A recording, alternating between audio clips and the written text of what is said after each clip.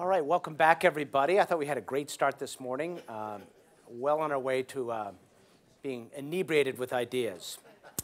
So I've got an idea buzz going now. I don't know about you, but so we're gonna talk about the natural world. We were talking about canaries in the coal mine. Carrie was saying that the weather is as much as anything a canary in the coal mine.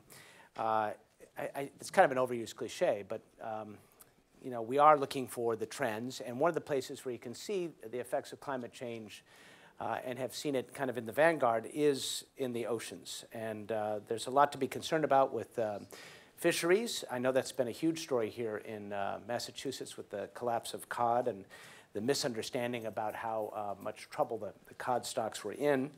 And of course, I happen to be an avid scuba diver, and just in my experience over the past 25 or 30 years of scuba diving, have seen a place I go to, its coral severely diminished, and it's very sad to go back there and see this kind of slow motion train wreck underway. So let's go under the sea, if you will, and let's see how much we should be worried, and also, because we want to stay true to our theme, where the opportunities may lie. Carl Safina is a writer who has been recognized with MacArthur, Pew, and Guggenheim Fellowships, and he has written extensively about the ocean. Emily Darling is with the Wildlife Conservation Society, and we're lucky to have her above the surface, from what I gather. I think she mostly prefers to be underwater. And Paul Greenberg has written extensively about fisheries and the collapse of fisheries, and wrote a bestseller called For Fish, which I have a feeling you know something about. So we'll hear for the same format. We'll hear their presentations and have a conversation with them afterwards.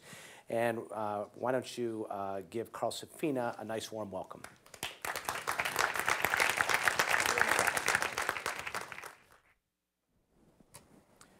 Okay. Is that my first slide, the black one? Okay. So I have a little bit of a confession to make, and that is that I'm not going to talk about climate change, really. And I'll tell you kind of why. I do mainly work in the ocean. I'm mostly an ocean ecologist. I have been. And we've been talking about the collapse of fisheries in New England for 25 years. They're still pretty collapsed. We've been talking about climate change for about 25 years. Still have the problems. And we all ask ourselves, how can we not just convey information, but what's the story? How can we come up with a different story, I guess, was my frustration. So it occurred to me that when we talk about conservation, and I'm mostly concerned with the continuity of life on Earth. And we always talk about numbers. We say the ocean is warming at this rate. Carbon dioxide is dissolving into the ocean at this rate. It's creating acidification that is robbing calcium carbonate from animals that need to build skeletons. And there's obviously something about this that doesn't quite come across as much as it needs to. So it seemed to me that we talk a lot about what is at stake, but we never talk about who is at stake. So that's what I'm going to talk about today, and I'm going to talk about that in very big terms. It's not specific to the ocean, and it's not specific to climate, although I did put a climate-related slide as my very last slide. So anyway, okay, let's go. Oh, it's up to me. Okay, sorry, it is up to me. So have you ever wondered what animals think and feel? Have you ever asked yourself, does my dog really love me, or does she just want a treat? Yes. Clearly, our dog really loves us. And that's obvious, right? It's obvious, except it's not always so obvious. What is going on in those furry little heads? Something is going on. And why is the question always, do they love us? Why is it always about us? Why are we such thorough narcissists? So I came up with a different question. Who are you? There are characteristics of the human mind, capacities of the human mind. We all know that. Are they capacities only of the human mind? There are some other big brains out there. What are these creatures doing with these brains? How could we possibly know what other animals think and feel, even if other animals think and feel? Well, I think there are a few ways in. You can look at the brain, can look at evolution, can observe behavior. First thing is that the brain began in the ocean. Jellyfish were the first things that had nerves. Nerves led eventually to spinal cords. Spinal cords led eventually to spinal columns. Animals with spinal columns came out on land and have been causing trouble ever since. It's still true, though, that if you look at the nerve cell of a jellyfish or a crayfish or a dog or a person, the nerve cells are pretty indistinguishable. They basically look the same. So a question then is, what does a crayfish feel and experience? And it turns out that if you give a crayfish little electric shocks every time it comes out to look for food, it develops what appears to be an anxiety syndrome, and it stops coming.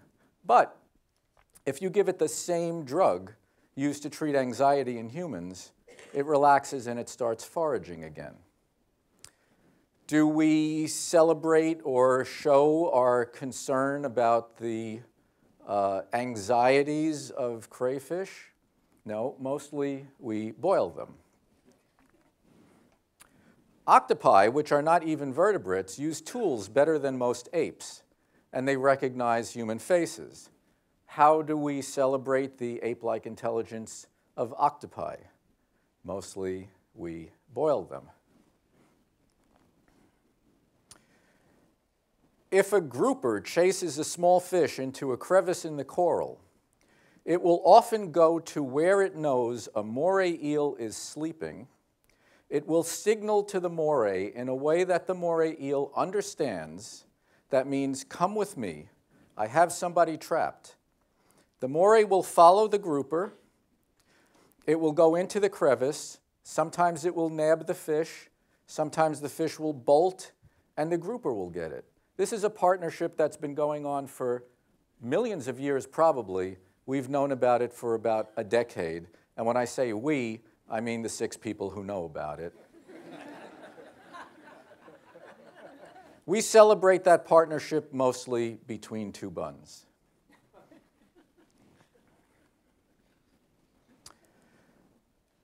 Otters teach. Teaching means when you stop doing what you're doing to show somebody else what to do. Chimpanzees don't teach. Otters teach. Killer whales teach. They teach very complicated hunting techniques, and they also share their food in a way that's crucial for the survival of individuals in the group. When we look at the human brain, we see that it comes from other brains. Evolution works with what it has in stock off the shelf before it fabricates a new twist. So our brain is an elaboration on earlier brains, and it comes to us through the incredible sweep of time. If you look at the human brain compared to a chimpanzee brain, you see that basically we have a very big chimpanzee brain. And we all feel very relieved to hear that because we also have the vainest brain in nature. But uh-oh, there's a dolphin. A much bigger brain, more convolutions. What is it doing? Now you could say, okay, well, that's just brains. What does that say about anything? You can see a brain, but you can't see a mind, right? But yes, you can see the workings of a mind in behavior. So for instance, everybody can see that these elephants are relaxed. Why do they look relaxed? Because they are relaxed. you can see that they've chosen a spot of shade under the palms to let their babies sleep while the adults doze but remain vigilant. Why does that make sense to us? Because that's how it makes sense to them. Because on the same plains and savannas, under the arc of the same sun, listening to the roars and howls of the same enemies, we became who we are, they became who they are. We have the same imperatives, and our minds respond in very similar ways. Nobody would look at these and say they're relaxed.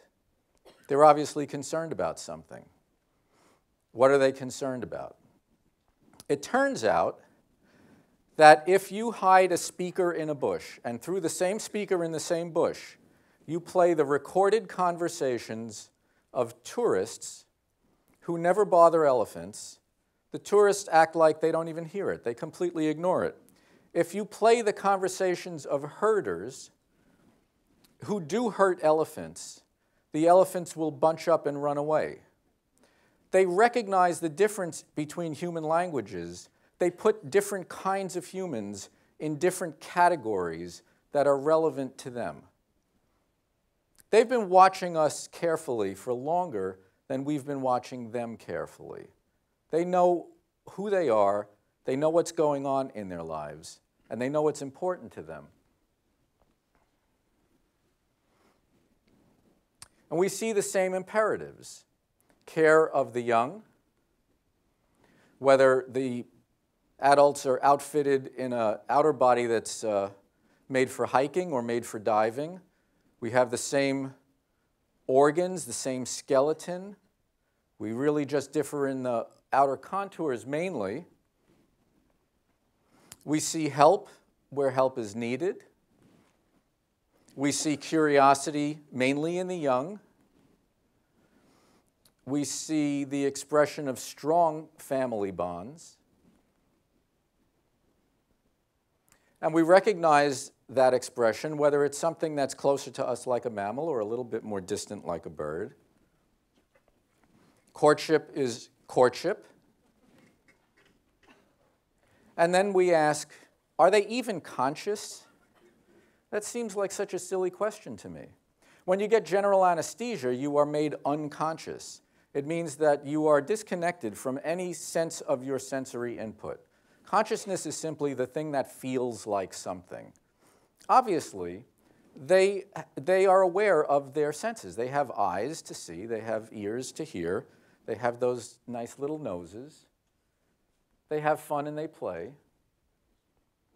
And then people say, well, but they don't have empathy. Only humans have empathy. Well, empathy is only and simply the mind's ability to match the mood of a companion.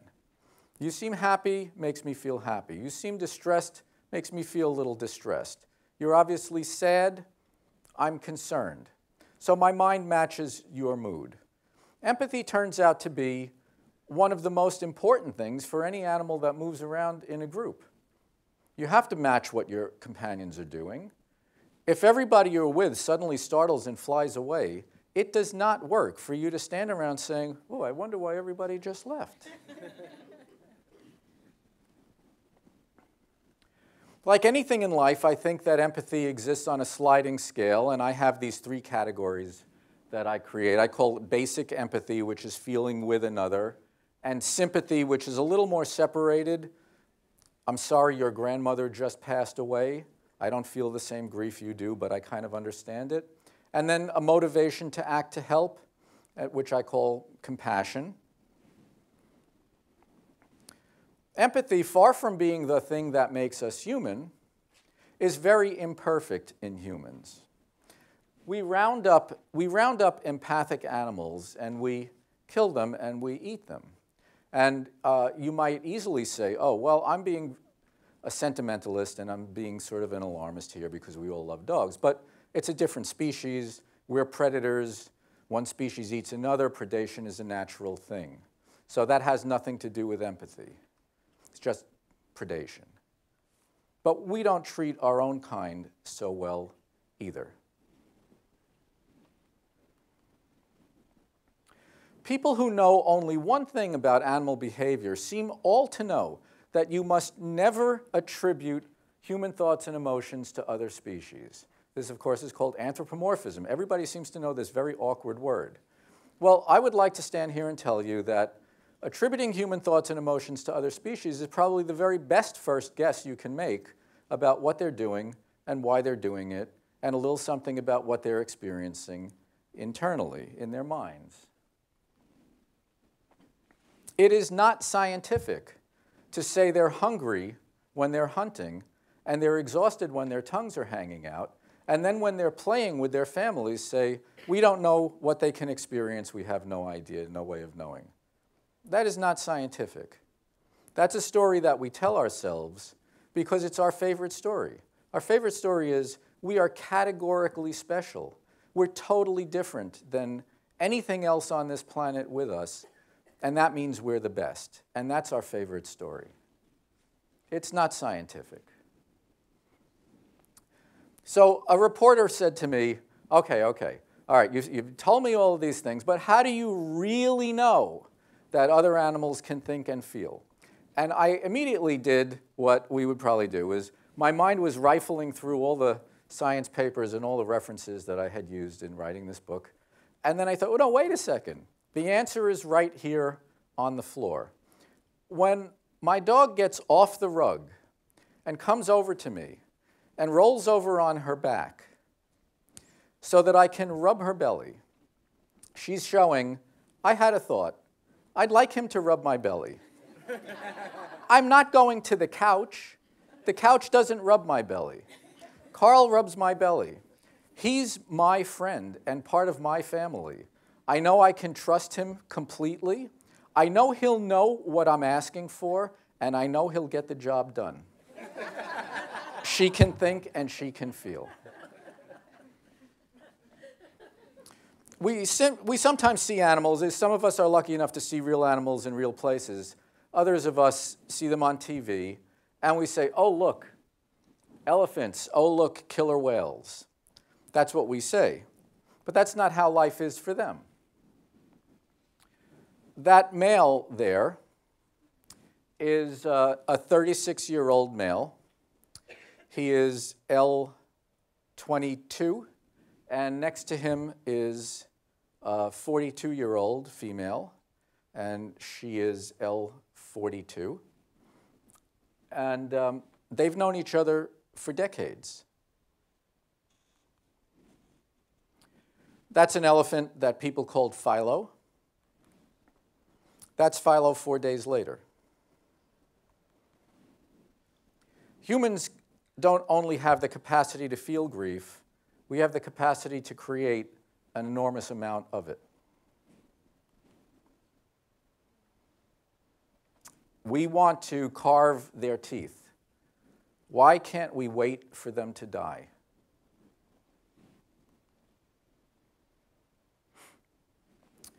In Roman times, elephants in Africa lived from the shores of the Mediterranean down to the Cape. In the 1980s, they still had vast strongholds. Now their range is fragmented and disconnected. This is the geography of the greatest animal on Earth going extinct, being driven extinct by us. Of course, we do much better in our own national parks. In Yellowstone, rangers killed the last wolf, one of the last wolves south of the Canadian border at the time. And then 60-something years later, we put wolves back because elk had become out of control, and it generated a multi-million-dollar business of people going to Yellowstone and watching the wolves. There's one wolf pack. A pack is a family, just 2 or 3 breeding adults and their babies.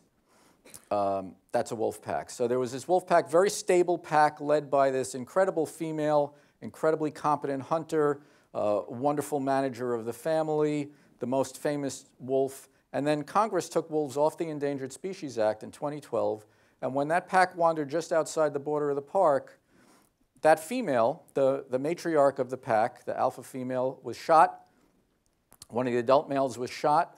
And immediately, this stable family descended into fighting and just spiraled kind of out of control and broke apart.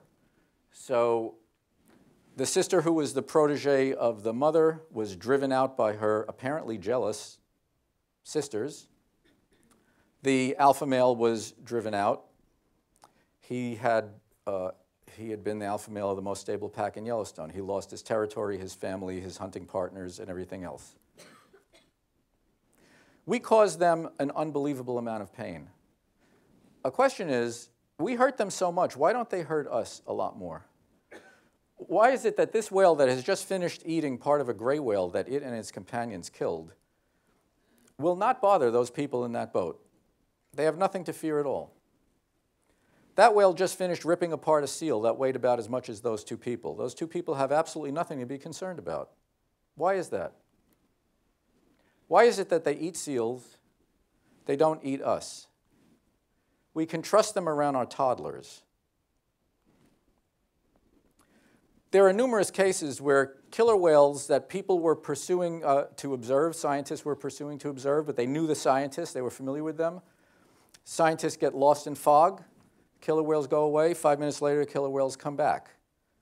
They get in front of the boat, the scientists say, okay, we'll follow them. They go 15 miles, the fog parts, and the guy's house, the researcher's house, is right there. Why is that? In the Bahamas, a researcher named Denise Herzing goes out for about 3 weeks at a time to study these spotted dolphins. She knows them as individuals. They know her. One day they show up. The dolphins won't come near the boat. This is extremely unusual because usually when she shows up, they're all very happy to see her again. Somebody comes out on deck and says, one of the volunteers just died in a nap in his bunk. Why would the dolphins be spooked by the fact that a human had died? How could they possibly know that one of the hearts on the boat had stopped beating? These are capacities of minds that are not our minds, but they're capacities that are there, and we know almost nothing about them at all. In South Africa, in an aquarium, there was a baby dolphin named Dolly. One day, one of the aquarium workers was on a break, and he was smoking a cigarette outside the window to Dolly's pool. Dolly came over and looked at him. Then she went to her mother and she nursed. Then she came back to the window and she blew a cloud of milk that enveloped her head like a cloud of smoke. Somehow Dolly had the idea, how can I imitate him? Oh, I know, milk. When humans use one thing to represent something else, we call that art. The things that make us human are not the things that we like to tell ourselves are the things that make us human. Love is not the thing that makes us human. What makes us human, it seems to me, is that we are the most extreme animal. We are the most creative, the most destructive, the most compassionate, and the most violent animal that this planet has ever known. And we are all of those things at the same time. We're not the only ones who care about our children or each other. Albatrosses frequently fly 6,000 to 10,000 miles over several weeks to bring back one big meal for their chicks. It takes 6 months for the chicks to grow. Albatrosses nest in the most remote islands in the world. This is Laysan Island. It's dead in the center of the North Pacific Ocean, farther from any continent than any other group of islands, and that's what it looks like there.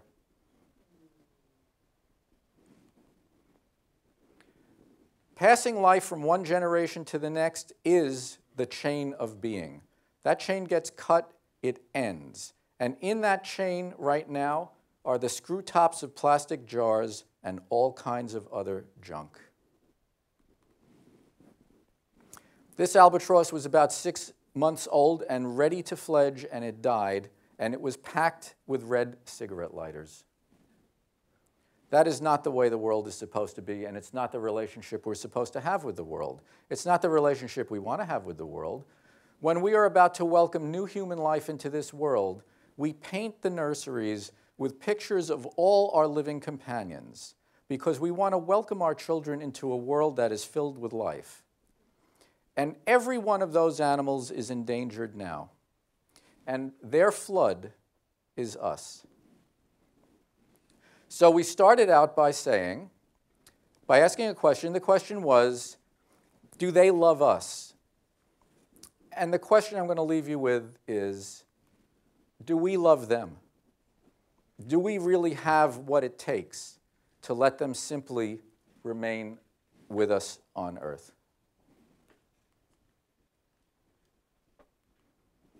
Thank you.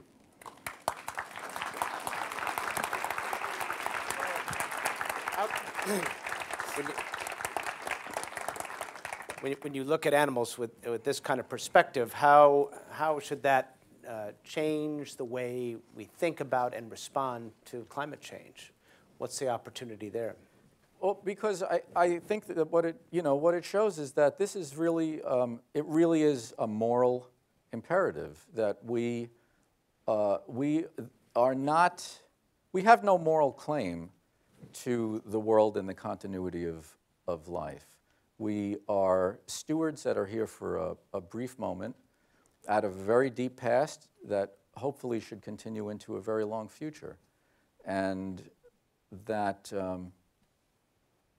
we need, many people say that it's not worth doing anything about climate change because nothing could change in our lifetimes. And I just think that that's completely wrong-headed, and I think that the right posture and the right response is we need to do the right thing because it's not about us and it's not about now. It's about all of us, all together, through the deep sweep of time. All right, thank you. Okay. Thank you. All right, let's look at coral reefs, and we turn now to Emily Darling. Emily, come on up.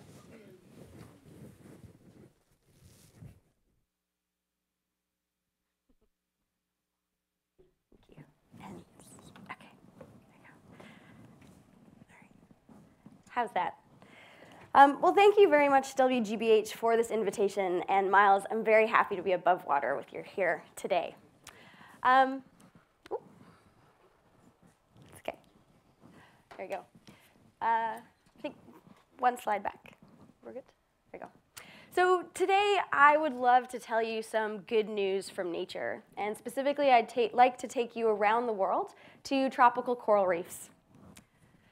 Tropical coral reefs are some of the most beautiful, electric, and eclectic ecosystems on our planet. But who here has heard doom and gloom stories about coral reefs? A lot of hands just went up. Right, so before we get to the good news, we need to talk about the backstory. 75% of the world's coral reefs are threatened by local stressors, including fishing, coastal development, and pollution, as well as climate change. We've heard a lot about ocean acidification. I'm going to tell you about ocean warming. There's also rising sea levels. Basically, there are a lot of problems for coral reefs.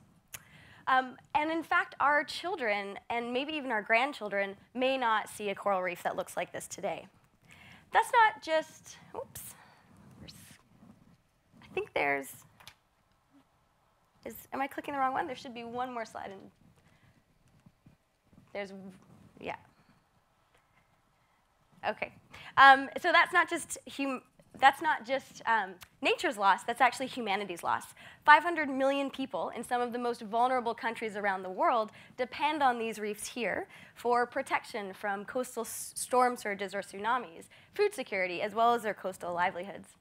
So today, my two good news stories. The first story is going to start in East Africa on the coast of Kenya in Mombasa. I'm going to talk to you about some climate refuges we're discovering and then scale up and go around the world from there. The second story I'd like to tell you starts in the Pacific Ocean, and we're going to learn from communities who have been sustainably fishing their reefs for thousands of years. So here in Mombasa, Kenya, scientists from the Wildlife Conservation Society have been studying these reefs for over 30 years, and it's my great pleasure to tell you some stories from WCS scientists in the next few minutes. Coastal communities in Kenya, like many communities around the world, depend on coral reefs for their fisheries and for their livelihoods. By fishing fish like this that you see in this picture, it puts money in people's pockets and food on the table to feed their families. These are some of the fishermen I've worked with, and they know that their actions have consequences for both the fish that they're pulling out and the delicate habitats. But that's a problem for tomorrow because it's simply not a problem that they can afford to have today. And you can see those impacts when you started diving. So when I started diving during my PhD 10 years ago, you can see these impacts. fished reefs, there's not a lot of fish, first of all, and a lot of the corals are small, and it's very low diversity. But just like Kenya's famous national parks on land, there are also national parks in Kenya's oceans. They've been protected for 30 or 40 years, and when we dive underwater on those reefs, first of all, we see a lot more fish. And that's not terribly surprising because we know when we stop killing fish, we get a lot more fish, up to 10 times more fish. But as a coral ecologist, I wanted to swim closer and actually look at the habitats. And here's where we see something really unusual. There's not actually that much different. You still see these large, slow-growing corals, not a ton of species, not like the pages of a National Geographic shoot. Our research has shown that this is a legacy of climate change. In 1998, a massive marine heat wave sat on the world's coral reefs, just like the one that's just been announced several weeks ago by NOAA. The world's third largest coral bleach is currently starting to sit on our coral reefs now. But back in 1998, we had a bleaching event, and our research showed that this climate change event, where an El Nino provoked very warm temperatures, led to this breakdown in bleaching, that was actually a stronger driver than fishing for these corals. And climate change really is the elephant in the room for how we try to think about conservation and management on coral reefs. And in fact, if we don't consider the effects of climate change, instead of coral reefs, we may end up with coral boneyards. But this was Kenya, and so where does my good news come in? Well, it comes in actually about 1,000 kilometers south, further south along the African coastline, here in northern Mozambique, in the northern Mozambique Channel. Working with scientists from Madagascar and Mozambique, we've discovered reefs that look like this just a few years ago. Fields of branching and plating corals, some of the highest diversity in the region. You can see them again here. This was a photo from just a few months ago. Our team was underwater, and just the most beautiful corals I had ever seen. This is a climate refuge, a place that we think has escaped the worst effects of climate change. We think that because of its position in the northern Mozambique Channel, when all that water pooled in the Indian Ocean in 1998 and rushed across to Kenya, these reefs never got that hot water. As well as by their position in this unique oceanographic channel, we know that there are strong gyres and eddies, deep coral canyons that pull cold water up that basically cool these reefs off. So we've basically got a hot spot of biodiversity in a cool spot of climate. So over the last 2 years, I've been leading a project searching for other climate refuges. I've asked scientists around the world to contribute their largely unpublished data so that we can see one of the first pictures of coral diversity at the scale of climate change, which is at the scale of our oceans. We've amassed information from over 2,300 sites, working with nearly 100 scientists, and have information on over 35,000 individual corals. What we're able to show with this is sort of like an investment plan for coral reef conservation. What I'd like to show you is that coral reefs, those 2,300 sites, are driven by two primary axes. We know that those different sites vary in how much biodiversity they contain, like those earlier pictures I was showing you. And we also know that those reefs have very different modeled predictions of climate change and coral bleaching risk. Some reefs are expected to bleach much more than others. And when we look at the distribution of those 2,300 reefs, we actually see that they occur all over this plot. And we can use this information sort of like a data-driven portfolio of different actions in different places. For example, we can think about 4 different ways we might make climate-smart investments in conservation. Here, in areas of low climate stress, that's really where we want to think about managing or conserving biodiversity. So thinking about how do we protect and connect climate refuges that have a lot of that biodiversity? Or how do we make smart investments in coral reef restoration to bring that biodiversity back up? Here in this quadrant, this is a good investment for coral restoration because we don't expect it to be swamped out by the next climate change event. On the other hand, we've got areas of high climate stress that we absolutely need to deal with. In some places, we might see a better picture than we expect. Those are areas we need to look for innovation and adaptation. On the other hand, we have a lot of red dots. This is where Kenya lives. These are where those fishermen that I introduced you to earlier, this is where they fish. Here, we need to really think about climate-tolerant resources that will continue to support coastal livelihoods. For example, in Kenya, a lot of the catch that people a lot of the fisheries catch is actually from a seagrass species, about 40% of the catch. And so here we really need to think about precautionary management of climate-tolerant resources like those seagrass fish, and recognize that coral reef resources might fundamentally change. So there are ways that scientists are working together all over the world to make that elephant in the room just a little bit smaller. My second story, I'd like to completely shift gears and talk a little bit about sustainable fisheries and what Wildlife Conservation Society scientists are learning from traditional fishing practices. My story starts on that tiny island in Koro, in Fiji, where the price of the story that I'm going to tell you was actually the largest tooth that I've ever seen. It was a tooth of a sperm whale that we presented to the chiefs in this village by candlelight in a thatched shack. And then after 3 claps, we were officially invited to join the village. We were here to learn about a traditional Pacific fishing practice called tamboos, where villages that have sea tenure, as well as land tenure, set aside areas of their reefs for a number of years to let their fish crops regrow. During a special event, like the death of a chief or a religious ceremony, the village will open up its reef for a period of usually a few days. Everyone will go out and fish, and then they'll close it off again and let that crop regrow. The harvest that we were invited to participate in was to pay school fees for the village. So on the day of the harvest, 150 men, women, and children from the village, as well as us researchers, showed up, driven by the sound of this conch shell. I showed up in my black neoprene wetsuit with hot pink accents and dive booties and a mask and snorkel. And everyone else showed up in much more normal clothes. So here are some of our Fijian fishermen wearing t-shirts and shorts, a sweater, homemade goggles. You can see this yellow fishing or petrel buoy. They use sort of as a life jacket, so a float along as you swam out. So you can imagine that I felt quite overdressed. Nonetheless, we all swam out to the reef, and the only fishing gear we had was this half-mile-long fishing vine that had been cut from the forest above the village earlier that morning. The men had gone out in a speedboat earlier and draped this vine all along the reef, and so we swam out, and everyone held on to a section of the reef about the size of my the thickness of my forearm. Over the next hour, we ferociously swam towards the center of the reef, pulling that lasso even tighter. We would splash the vine against the water and kick the water with our feet to scare any fish that we came across into the middle. So after about an hour, we had started to come much closer together, and we had scared a whole bunch of fish here into the middle. And when I looked into the middle, it was just complete chaos. There's a frantic ball of yellow and blue and brown fish, all kind of swimming around, very completely unsure of what had just happened to them. This was not, a normal fish that you see on the reef. Something different was happening here. At one point, a large brown grouper tries to escape the ball of fish, just like a lot of other fish had, and he swims right at me. Time seemed to slow down, and I sort of glanced to my right and my left, and there are 2 large Fijians next to me the size of football players, and they weren't looking.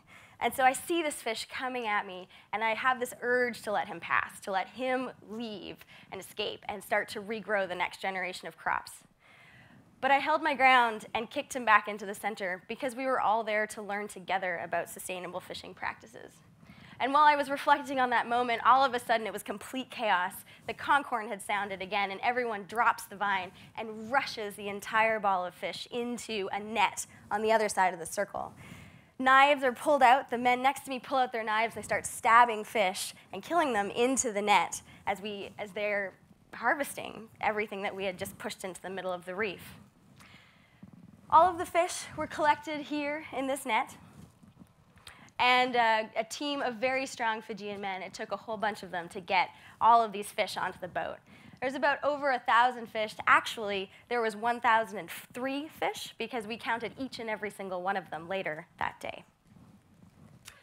By night, the researchers and the community counted each one of those fish. We identified each one to species and measured every fish to the nearest centimeter. By studying these harvests, or studying these reefs before and after a harvest, as well as studying the sustainability of a harvest, we're learning that these fish harvests are sustainable, but only if they're not harvested too much or too often. By co-creating this knowledge with local communities, science is learning from traditional fishing practices. And at the same time, traditional cultures are learning what is sustainable in these more modern times. Instead of fishing only during religious ceremonies or for the death of a chief, people want to fish more to pay school fees or to go buy other things from the mainland. So what is sustainable is a way that we really need to co-create this knowledge. At the Wildlife Conservation Society, I'm currently leading a project that learns from fisheries in Kenya, in Fiji, as well as around the world. We're bringing together partnerships and big data sets to look at what is the state of the reefs underwater, what are the fisheries landings of those sites, and how are people governing these reefs and benefiting from them. And the whole point here is to learn from traditional practices because we know that what works in Kenya isn't necessarily what's going to work in Kenya. There's obviously very different cultural histories to these places and also a very different history of climate change. What happens in Kenya in terms of what kinds of climate shocks their reefs will be exposed to is not necessarily going to be the same as what happens in Kenya. So we're working around the world, we're working with a lot of partners, and I've got some more information about this I'd be happy to share with you later. So in summary, I find coral reefs to be remarkable places with remarkable stories of conservation and of hope and of opportunities. Scientists are working together to scale up our response to climate change, our understanding to climate change, and we're trying to do that at a scale that actually matches climate change. So moving out from our individual studies and our little silos to actually working together to create collaborative big data. Scientists are also learning from traditional cultural practices that have sustained fisheries for thousands of years. And we're sure, and we already are learning a lot of things from them that we hope will continue to sustain fisheries into the future of climate change. So there certainly are reasons for hope and for optimism and for opportunity. And I think that we not only need good news from nature, but we also need good news from the people who live next to nature. And I think that is how, altogether, that we're going to find some good news and opportunities for climate change. To learn more, please join us at the Wildlife Conservation Society. I look forward to questions on the panel afterwards. I'd like to thank the partners and funders who have made this work possible, who have let me tell their stories to you today. And as everyone in this room knows, none of this work gets done without our partnerships on the ground and the communities that we work with. Thank you very much.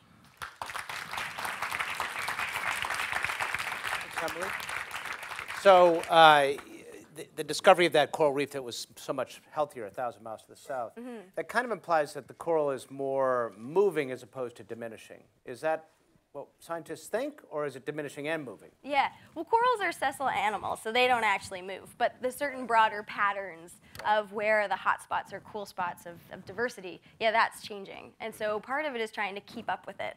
So one of our ideas, or a lot of people are talking about moving target marine protected areas. So as coral communities shift, likely with environmental patterns, how can our governance and management keep up with that? Do we know enough, though? Have we seen enough coral reefs to say one way or another how much trouble collectively coral is globally? I think they're certainly in trouble, but I think what I'm trying to highlight is there are places that we expect them to survive. We're starting to understand the oceanographic mechanisms behind that survival. And we also know that corals, while the adults are stuck on the reef, they don't move, their larvae, their babies can disperse very, very far on ocean currents. And so even finding potential high latitude refuges or equatorial refuges that their babies can move into, those can be important places for conservation as well. All right, thanks, Emily. Thank you. More in just a bit. Paul Greenberg has written For Fish, and we'll continue the subject of fisheries and concerns we might have about them. Paul, thanks. Thank you. Hello. Oh, right, I have one of these.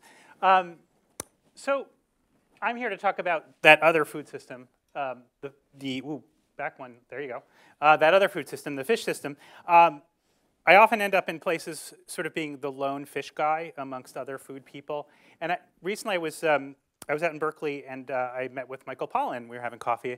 And I was looking at Michael, and he looked good. I mean, he looked really, he had a really nice shirt, and he just looked really happy. And then I thought about it for a second. I realized that when you look at how we Americans eat food, we eat about 200 pounds of land food meat per year and about 15 pounds of seafood. And I was looking at Michael, his shirt, my shirt, and I thought, does this play out in terms of royalties? I'm not really quite sure.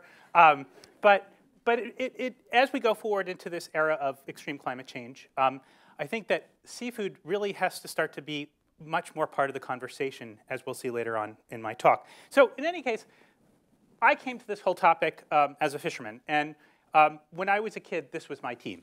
I was terrible at sports. I didn't like to watch them, didn't like to play them. So my season was the seasons of these fish coming in and out of the greater New York Bight around where I lived and fished. But after I went to college and came back and started fishing again, I found that my team had gone from this to this. That a lot of the creatures that I sort of thought of as being my neighborhood, being my people, my creatures, that they had just completely disappeared.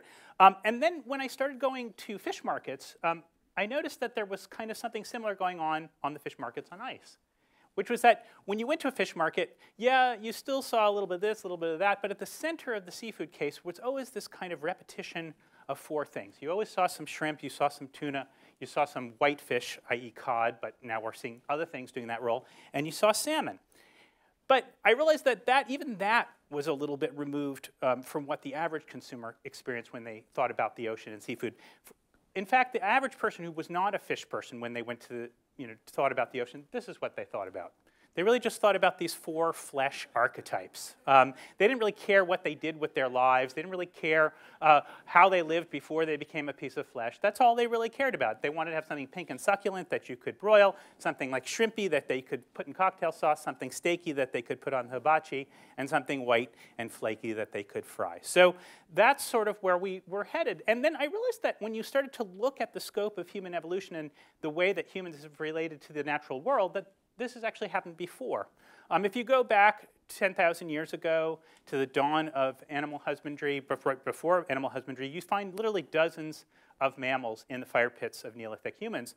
Telescope to the age of Christ, you see four: cattle, pigs, sheep, and goats.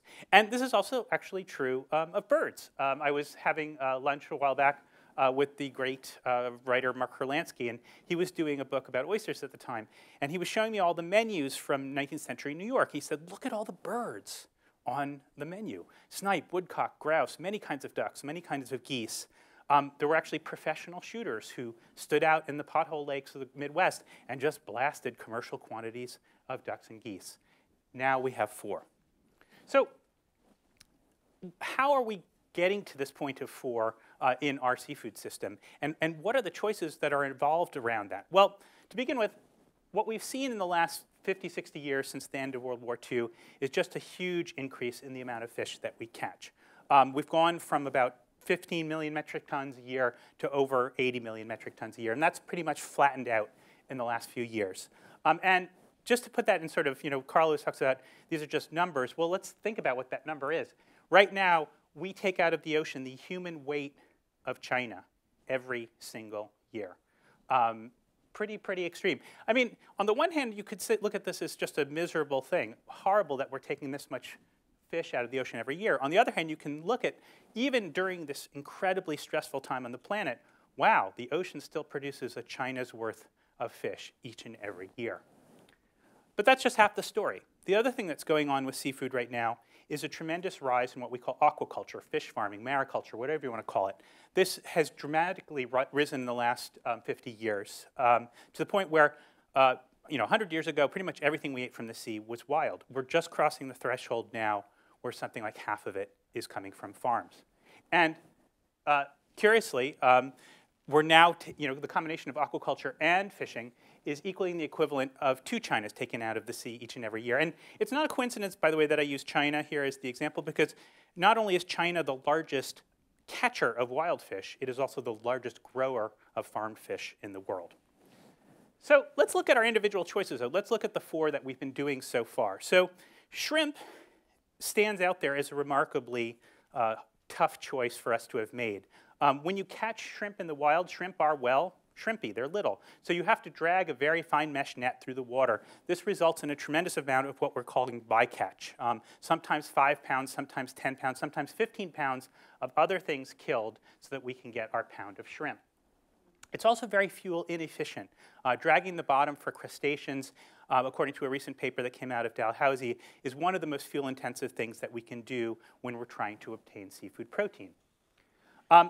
We can also try to farm shrimp, and in fact, more than half of our shrimp today is coming to us from farms, but that also has a very severe environmental effect tied to climate change.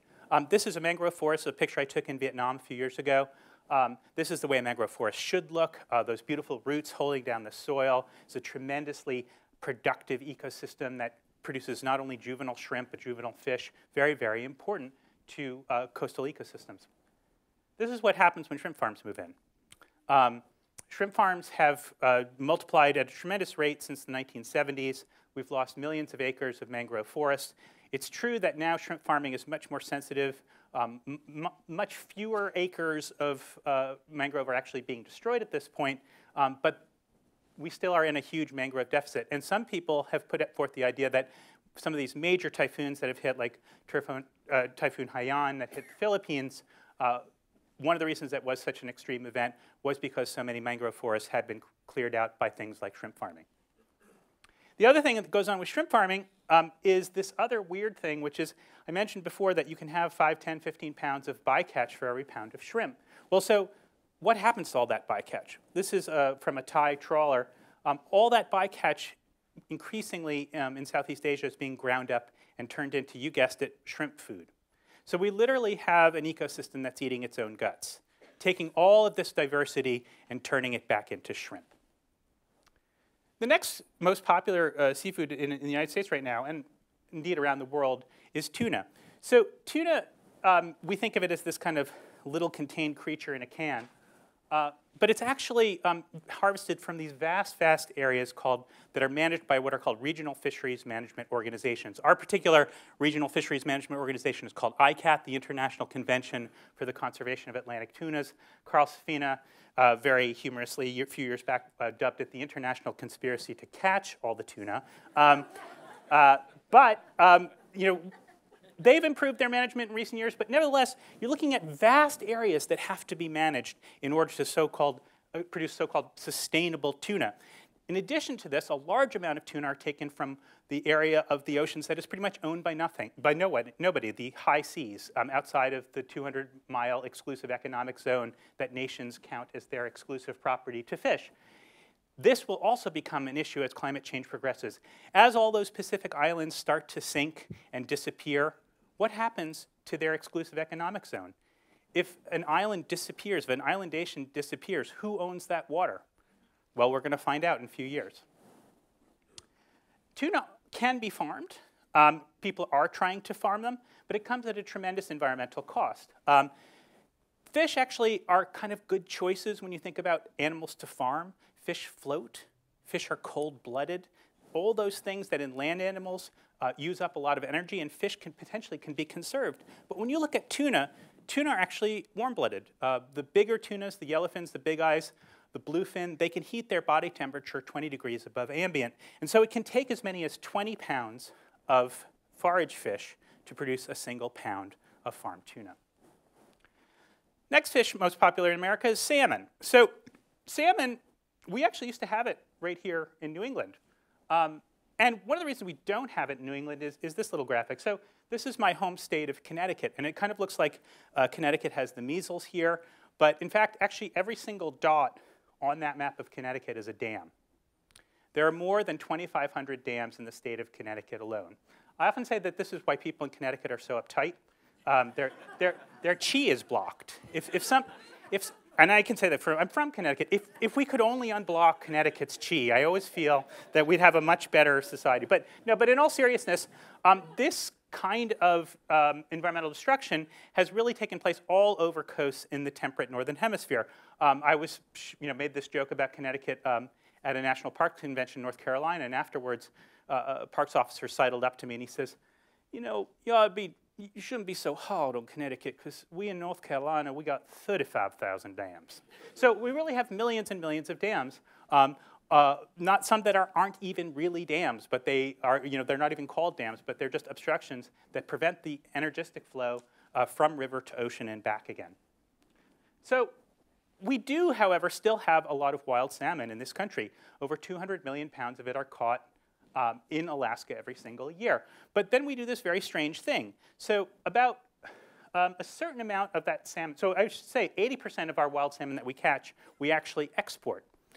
In return, we import farmed salmon, mostly from the southern hemisphere. But the wild salmon that we export, some of it goes through this weird process where we catch it in the US, we freeze it whole, we send it to China. There they bone it, fillet it, take bones out, pack it up, refreeze it, and send it back to America double frozen. I was on Fresh Air talking about this, and Terry Gross said, my mother always said not to double freeze fish. And I was, that's true, Terry, that's absolutely true. So meanwhile, as I say, though, a lot of the salmon that we eat is farmed and coming to us from the southern hemisphere, from Chile. And in the early days of farming salmon, it could take as many as 5 or 6 pounds of wild forage fish to grow a single pound of salmon. We've gotten that now down to below 2 pounds for every pound of salmon we produce. Some people say it's below 1 pound. But nevertheless, even though we've gotten the per fish average down, we're growing so much salmon that we're still taking more and more forage fish out of the sea every single year. And that is a huge amount of fish that's not only fed to salmon, it's also fed to things like chickens and pigs. And I often wonder, so we have chickens, we feed them fish, but what people don't know is we actually also sometimes feed chicken byproducts to fish.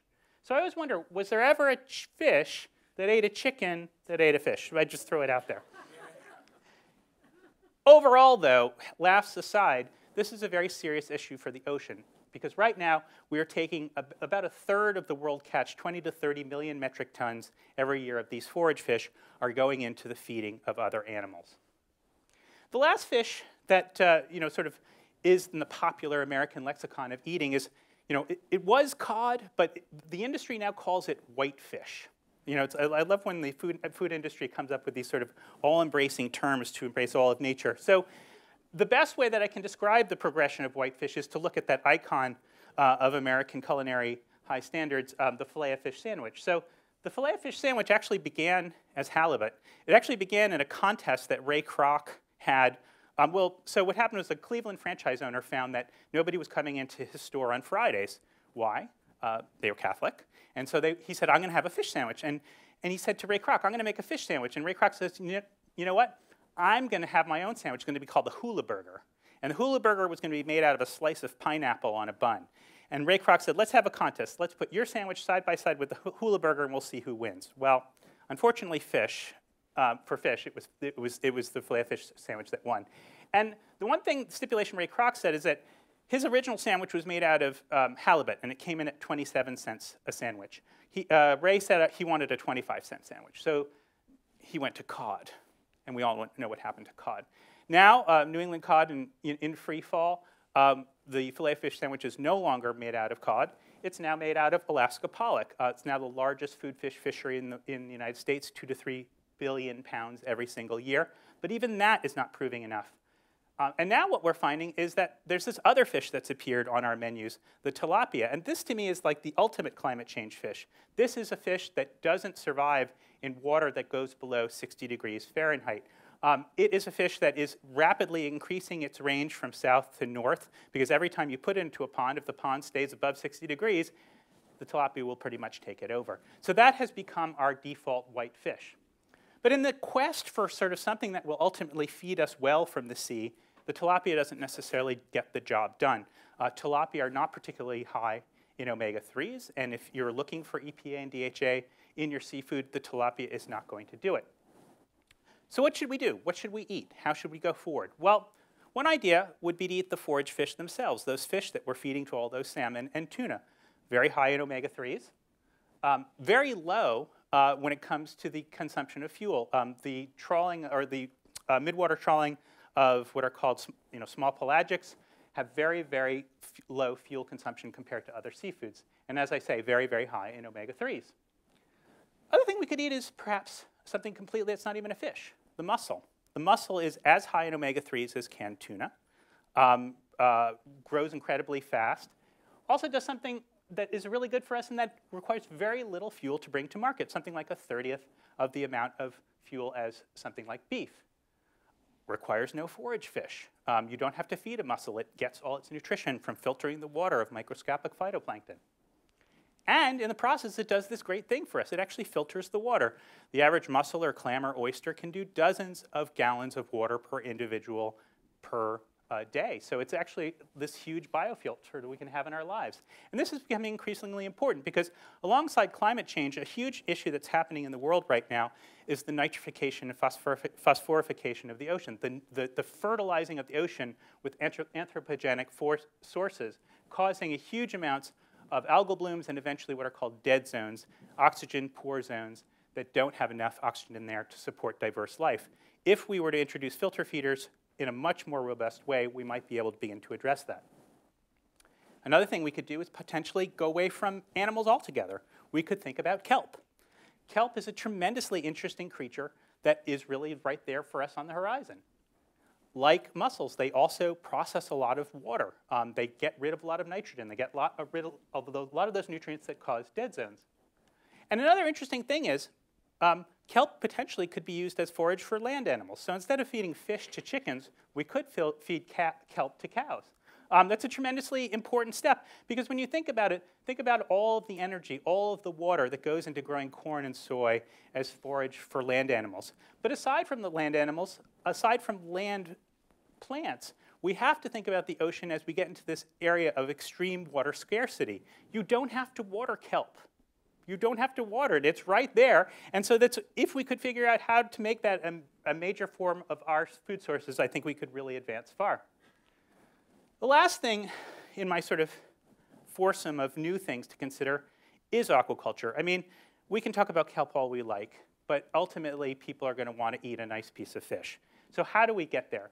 We need to figure out a means of aquaculture and a type of species that will address the major concerns that we are now lacking in aquaculture. We need to find a fish that is vegetarian. It has to be fast growing so that we don't use a lot of energy to bring it to market. It has to be adaptable because we're going to be seeing huge changes in water temperature, acidity, all those kinds of things. And lastly, if we want to have EPA and DHA fatty acids in our farmed seafood, we have to figure out how to have a farmed fish that has that profile. We haven't quite figured it out yet without feeding fish to other fish. And yet there are a huge amount of alternative feeds out there that can make this possible. If there are any investors in the room who are thinking about the marine space, this to me is such a key issue. People have been talking about alternatives to forage fish in aquaculture for years and years and years. It is not scaling up. I don't know why. I would like to see it scale up. So in conclusion, I think we should eat from the sea. I think a lot of times people get very confused by seafood. A lot of times they're looking at the salmon, the wild salmon, the farm salmon, the tuna, and they're like, you know, forget it, I'm just going to have the beef. When they make that decision, they're causing a huge increase in their carbon footprint. Seafood can be a way to lower our carbon burden on the planet, but we just have to choose the right ones. Instead of choosing these, if we chose these, we might have a little more of these. So thank you. Emily, come on up, and Carl, where's Carl? There, come on up. So what's it like going to a restaurant with you, Paul? Is it fun? Is it fun at all? I mean, do you just order the mussels and shut up? Will you? Yeah, right? Much. Is that pretty much it? Yeah. Well, if you can get some kelp noodles too, that helps. Yeah. So is aquaculture? It's just like everything. It has unintended consequences, as you well pointed out here. But it's really the only way that we can sustain seafood as part of our diet collectively as the population grows, right? We most definitely need to have aquaculture. I mean, it's already half of our seafood profile. The question is, how can we develop in such a way that we end up with a net increase in the amount of marine protein that we have? The other important thing, though, is I feel like a lot of times aquaculture gets trapped in the wild versus farmed fish space instead of the fish versus beef space. I mean, really, when you look at the incredible impact that growing beef on land has upon marine systems with all the effluent that comes off of farms, but also upon, with methane emissions, carbon emissions, it would be much better if we could figure out a rational aquaculture system rather than just cutting down trees and making more beef lots. So better to take out, cattle ranching land as opposed to mangrove land, but that's not practical, is it? Well, I don't know. I had this perverse thought that what if you had a buyback program whereby you give an Iowa farmer, I'm going to take your 100 acres of corn, and I'm going to give you 100 acres of kelp. I mean, obviously he'd feel a little shortchanged, but if we could figure out a way to get positive marine sources of protein and nutrition into our diets, then it might not be such a devil's bargain. The idea that people will be, going in boats and casting nets to get fish, I mean, how long is that going to last, really? Is there a lot more fish in the sea than we think? No, I mean, I think that we're only getting better at figuring out exactly how many fish there are in the sea. What I think we learned in other presentations today was that if you rebuild fish stocks, you can actually get a much better yield in the end. But we have to figure out a way to take pressure off them so that we can rebuild them. But there is a plateau. There's a limit to how much productivity we can get out of the wild ocean. All right. So Carl, what do you like at a restaurant? What do you go for? What do I like in a restaurant? What do you eat? You don't eat that grouper sandwich, do you? No. No. I eat fish that I catch. I do like to go fishing, and I eat fish that I catch. And this question comes up now every single time I give a talk. Somebody asks me, are you a vegetarian? And it's not that simple. You sort of led us down that road. Because if you, so many people would just assume that it's better to eat tofu than it is to eat fish. Mm-hmm. And that is true of probably a lot of fish that are caught with a lot of these very unsustainable methods. But if I go catch a fish with a hook and line, it's true that the fish feels panic, and it's true that I've killed a fish. But I have not hurt the ability of the ocean to produce a similar fish. If I eat tofu, it comes from a giant soybean farm that probably used to be part of the tropical coastal forest of Brazil.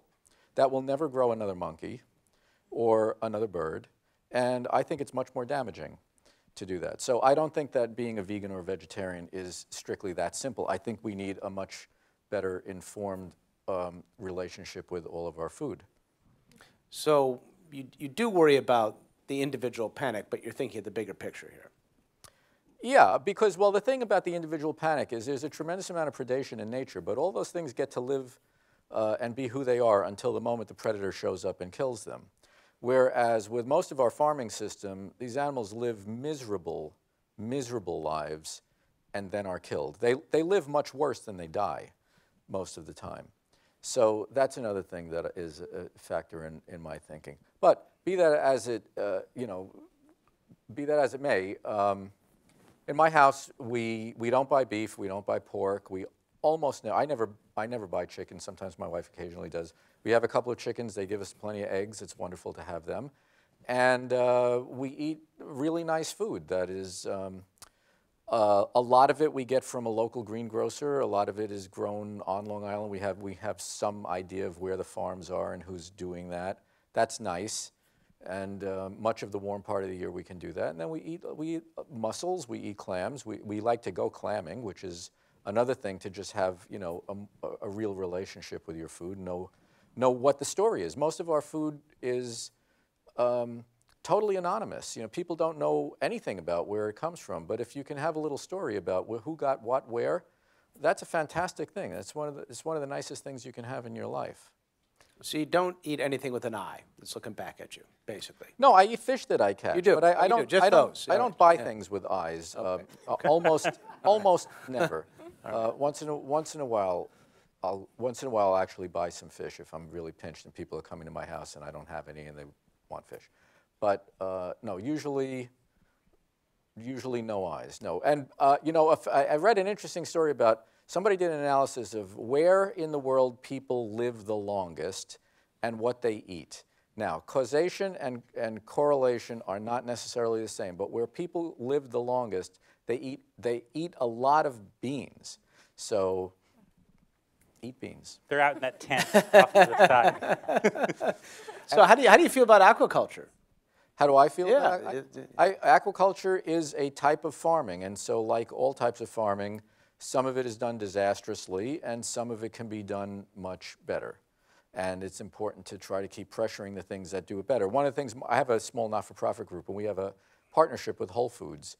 And Whole Foods asks us to evaluate things that they are planning to buy. And one thing that we did, I think was very constructive a few years ago, was they said, well, we have a lot of stuff that you're rating red, never eat, but we're selling it. But we're you know, we want to phase that out. So based on criteria that we helped create, they worked with their producers to say, you need to do this change and this change and this change, and then your thing that we really can't buy anymore, we'll give you like a couple of years to work with us to change it, and you know, you need to move it into an area of much better sustainability. So I think that pressure was very constructive in that case. Now people know that they can go to Whole Foods and get good stuff, so that pressures other people who are selling seafood to come up to where Whole Foods is, because nobody wants to lose any little bit of market share. You don't want 2% of your customers to go to Whole Foods. You want to be able to say we're as good as them. And that's playing out in the aquaculture space, where they're trying to move towards feed for their salmon that are coming not from wild-caught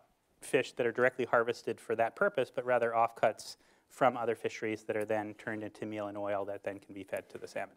I know people who will never buy the farmed salmon. Is that a mistake? I mean, is that a myth, or is there really a difference between that and the wild catch? You can tell I'm hungry.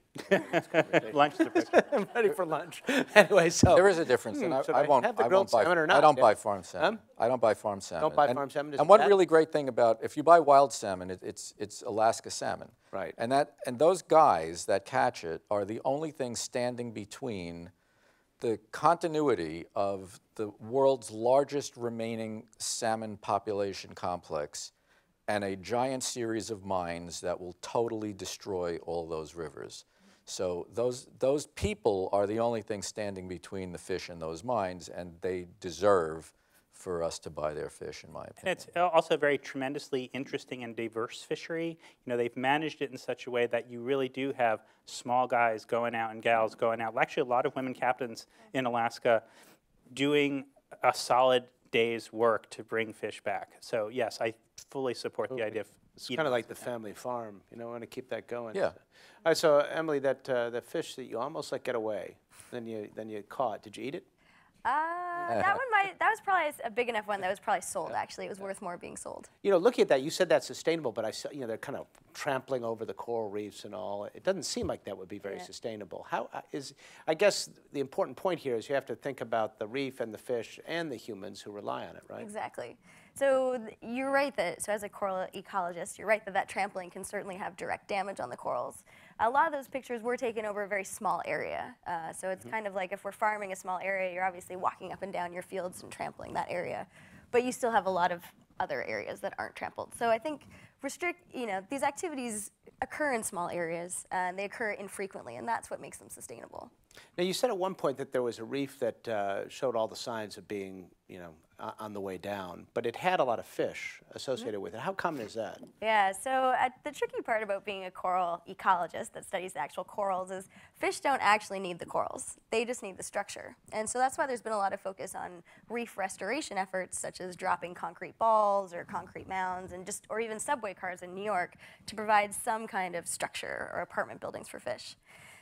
So fish don't always need the corals. That said, they do need healthy corals. And so we can spend a lot of money on providing new habitat by dropping subway cars or other things. But we can make much better investments in actually just trying to keep habitat as healthy as possible. So when we lose the coral, we lose the coral, of course, but we lose fish nurseries too? What do we lose? Yeah, so there's been some really interesting research showing lag effects. So you can have a big bleaching event, but it takes about 5 or 7 years for that structure to finally crumble. And once that reef crumbles, then you've got a very flat debris field, and that's when you start losing fish. So there can be important lag effects and feedbacks that make that question harder to answer. But some work we've done has shown that the #1 best predictor of reef fish is just habitat complexity. So the more complex and structures and caves and the more of this, the more unique reefs or structured reefs you can keep, the better for fish. So again, trying to remove local pressures in a strategic way around climate change is to try to keep that structure, to keep that fish. But it is a complex ecosystem. And the last thing I'll say is that we're finding new evidence that corals are structured more by climate change and fish are structured more by people. So you've got the same ecosystem in the same place in the ocean being forced by fundamentally different stressors. There's a converse thing too, which is that the corals need the fish. Mm-hmm. If you catch all the fish that graze the seaweed grows and baby corals have no place to attach, and then you get a seaweed rubble mound of dead coral with seaweed. So the fish don't necessarily need the coral so crucially, but the coral crucially needs the fish. So if you overfish, you lose the whole reef. We're all connected. All right, so, but on that bleaching, do we know, is it acidification or temperature or both? It's absolutely temperature. It is. Yeah. So bleaching is a stress response that can be provoked by other things, like even cold temperatures or freshwater outflows from rivers. But the global mass bleaching events that we saw in 1998 that we're very likely going to see in the next few months, that is temperatures. So it's temperatures exceeding a thermal threshold of a coral. So corals live in warm tropical places that make it lovely to go diving on, but they're living at their edge. So any kind of bump in temperature creates a breakdown in the symbiosis between the coral and tiny algae that live in its tissue. If that breakdown and that warm water happens for too long, the coral starves to death. So bleaching is the first sign that a coral is stressed and that symbiosis is broken. And mass mortality is the eventual outcome if those temperatures stay hot for too long. So what are the big consequences then of acidification? Good question. So acidification is really going to be our 50 to 100-year problem. And I think if we can get corals to the place where they're dealing with acidification, then conservation biologists, we've done our jobs. Because right now it is temperature. As Carl was speaking about, acidification can make it harder for corals to build their skeletons. So corals make skeletons out of basically limestone, and the more acidic it is, their skeletons dissolve. So that's the main problem. A lot of the studies around acidification are around taking baby corals, or corals, out of today's water and then putting them in water that's 200 years down the road and not actually giving them that time to respond. So the other interesting thing about temperature and acidification is that acidification is a slow-acting chronic process where individuals can have some heritability and adaptation to that time. Whereas temperature is a very acute shock where all of a sudden you have a marine heat wave, it sits on the corals, and then it's gone again. So that interplay of stressors and their actual acute versus chronic nature is why I think temperature is a bigger problem. Yeah, go ahead. I mean, I think a much more serious thing about acidification, though, has to do on a planktonic level. Because if you look at the way that solar energy gets to fish, it goes through phytoplankton, which are then eaten by zooplankton, and then in turn eaten by fish. Many zooplankton form calciferous shells, and if we start to lose that rung of the food web, we're toast. Which, among other things, is major food for salmon. Yes. It goes round and round here, doesn't it? All right, so any questions from the audience here? Does anybody have anything? Or does everybody want salmon? Time for salmon. All right, well, thank you very much, guys. Those were great talks. We appreciate it.